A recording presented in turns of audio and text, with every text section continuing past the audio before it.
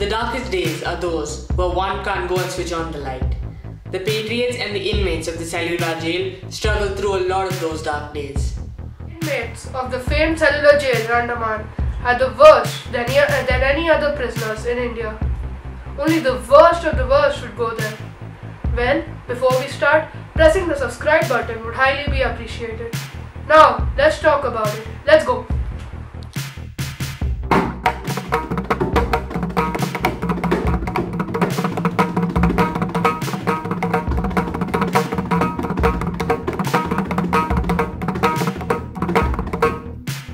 The Cellular Jail was where the British kept the most notorious of their prisoners.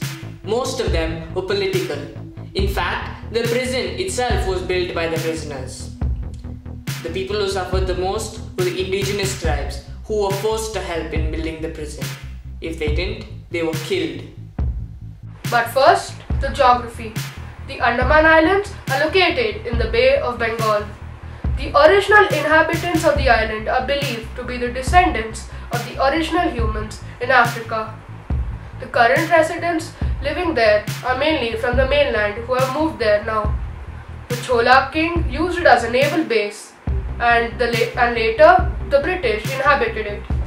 The British used it as a storage area, after which they made it a political prison. The prisoners built the prison for 10 long years and it had 7 wings, with a central guard tower in the middle so that it could be guarded with ease. And boy was it guarded well. The guards were ever present, but the unique construction made sure that less guards could monitor the activity of the prison. The jailer of the Cellular Jail was a guy named David Barry, and he was a torturer for the inmates. In his opening address to the prisoners, David Barry spoke a lot about how the prison was monitored strictly and how if anyone tried to escape, they would be punished severely. And believe it or not, no prisoner has escaped the Cellular Jail. Any attempt to escape the jail was quickly put down by the officials, and later it was declared as an inescapable prison. Many of India's most famous political prisoners were brought to this island. But the most famous of them was Vinayak Damodar Savarkar, or Veer Savarkar as he's commonly known. Savarkar stayed in the prison for 10 years between 1911 and 1921. But those 10 years was what made history. Damodar spent most of his time in solitary confinement, like most other prisoners did. But he definitely was not the only one who suffered. All the inmates of the Cellular Jail suffered and were tortured horrendously. Not a single one was spared. The British were harsh when it came to handing out punishments. They gave cruel punishments to anyone who didn't work properly or anyone who argued with the guards. The worst punishment of all was when they had to stand handcuffed against a wall and not move for a week.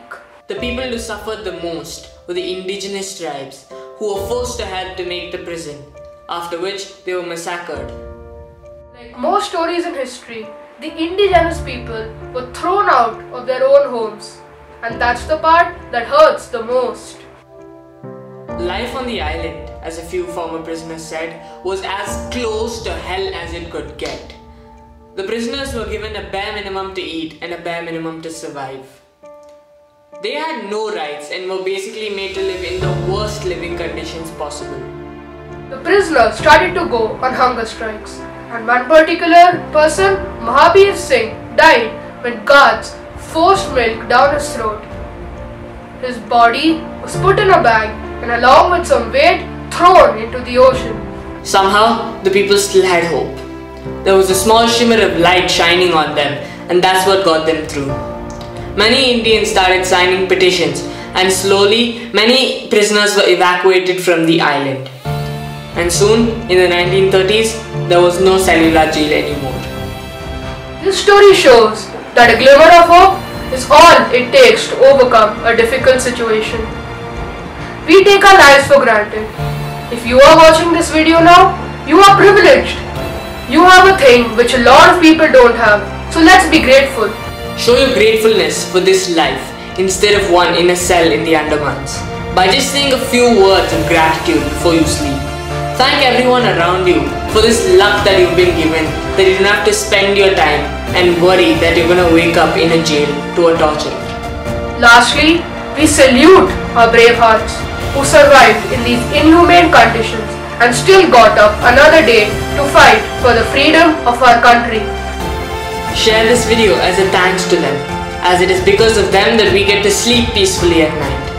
And we'll see you next time when we go back to reality.